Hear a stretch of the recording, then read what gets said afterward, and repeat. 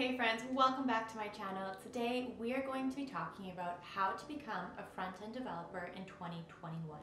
Front-end development, back-end development, development in general has become so popular, very in demand, and a lot of you have been asking how to become specifically a front-end and back-end developer. So today we are going to be covering steps you need to take to become a front-end developer. This is coming from someone as myself who is self-taught and then went to a coding bootcamp, so I definitely have been there. I started out with front-end development, so I'm going to share with you some of the things, the steps that I took along the way, as well as now a software developer and been working in the field for quite a while. I want to share with you some different tips or really steps that you can take to become a successful front-end developer. Before we go any further though, make sure to hit that subscribe button for more tech and coding related videos. And also, shout out to some of these wonderful subscribers here. Thank you all for your support, your wonderful questions and comments. I always read all my comments and do my best to respond to them all, so thank you so much for your support. And without further ado, let's get started. Before we start talking about how to become a front-end developer, let's review exactly what is a front-end developer. A front-end developer, or also known as front-end web developer, is someone who is responsible for the design and implementation of the interface. Now, before you come at me in the comments being like, we do so much more as front-end developers than that, I'm not saying that, but according to Google, according to the definitions, that is what a front-end developer is, and I want to be very highlight right out of the gate that front-end developers do a lot of very difficult and complex things. I'm not saying that, but at the end of the day, it is responsible for the interface, what the user interacts with, what they see on the screen. To sum it up is what a front-end developer is. Also, I want to note that nowadays there is this trend where between front-end developers and back-end developers, there are these blurred lines. A lot of times now, front-end developers are starting to handle more and more of things that the back-end developers would traditionally handle. And it's kind of continuing to become more and more intertwined, where more people are recognizing themselves as full-stack developers. But I want to clarify, for this video, we are focusing on simply front-end. Okay, so now that we have the definition covered as to exactly what a front-end developer is, let's start with the building blocks. The first thing you are going to need to know if you come from no coding background, no experience, is maybe it's not very exciting, but you're going to have to start with the basics, learn HTML and learn CSS.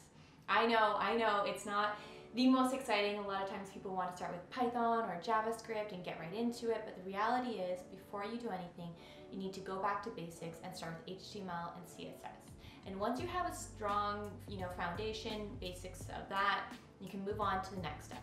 The next step is to learn a programming language. Although there are many different languages you can learn that would be great for front-end development, for this step-by-step tutorial on things you need to do to become a front-end developer, we are going to talk about JavaScript.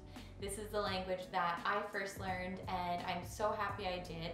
A lot of people have very strong opinions on JavaScript, but the reality is it's not going anywhere, and it's a language that is heavily used on the front end, and there are so many different frameworks and libraries that are used with it that it is definitely an in-demand language that you should pick up. Here are some topics that you should learn around JavaScript. First being JavaScript building blocks, so things such as variables, conditions, functions. Second being JavaScript objects and prototypes. Third being how to add JavaScript to your HTML. Fourth being object-oriented JavaScript, or OOP. Next, you need to learn about the DOM, document object model. And lastly, debugging your JavaScript code. Now, to start learning JavaScript, there are tons of different free resources online. When I was learning, I used Free Code Camp a lot, especially because they have not only different tutorials on JavaScript, but also they have really great resources for solving different kind of whiteboarding algorithms around JavaScript, which I found very helpful. But there are also so many other resources out there. Udemy is another great one. Udemy you do have to pay for. I would always wait until there were really good sales going on. Even YouTube, if you just search up JavaScript tutorials, there are some really great ones. Another resource I used a lot was by Wes Boss. He had 31 days of vanilla JavaScript, and it was a free course. I'll link it down below because that was a really great resource, and I think it was 30 days to build different projects that were about 15 minutes long every day, so it didn't feel that long. I'll link it down below. Okay, so now we have HTML, CSS, and JavaScript completed. We have them under our belt, we know what's going on, we're building our ladder to getting to become a front-end developer. What is next? The next step would be to learn a front-end framework. Things such as React, Vue, Angular, there are so many out there. Those are probably the top 3, but there are more coming out every day. So by the time you watch this video, I'm sure there'll be a new popular one. But don't let that overwhelm you. For myself, I know that was something that really overwhelmed me when I was starting out. Was I'm learning React, but then Vue was coming along and it was so popular, so should I switch and learn that? And it just kept on feeling as though right when I started learning a front-end framework, something else came out that was more popular. And that can be kind of tricky because it will really play with you mentally, as far as you feel as though you need to switch what you're currently learning because something else came out. And I want to tell you, don't do that. If you stick to something, commit to learning one of these frameworks or libraries, just commit to it, learn it, because once you learn one, learning the others will be substantially easier, or in my experience, because you already have the foundation. Even if one is very different than the other, you know how to learn, if that makes sense. You've already gone through the process once of learning about a framework, that to pick up another, you know some of the basics that might carry over that are required, and it makes it a lot easier. So even if there is a job application out there that says you need to know Vue, but you took the time to learn, for instance, React, don't let that stop you from A, applying, or B, thinking that you need to now go and spend X amount of hours cramming in to learn Vue. Rather, show that you can do React and how well you can do it, because that will show that you have the foundational skills and your learnings can be transferred over. Speaking of learnings, the next tip after you have done HTML, CSS, JavaScript, and you've mastered a front-end framework or library, the next step is, what do you have to show for it? And that's where building mini projects come in. And I emphasize the word mini because a lot of times people start by thinking they need to build these grandiose projects, especially when they are about to apply for jobs or their first jobs, and have these big visions of what they're going to build, but in turn, nothing ever gets followed through because it seems so overwhelming to actually build these projects. And I'm speaking from experience. I had all these big ideas of things that I wanted to build when I was starting out and never completed them because it just got to a point where it was too overwhelming. And then I started taking a step back and just building mini projects, and it made me feel A, way more productive, B, I could see end results. I was actually building things from beginning to end and executing them to completion, which feels so good as a person, and you feel like you're actually getting somewhere. And those mini projects are things that you can put on your GitHub, put on your portfolio, and speak about end to end when you are doing the interview process.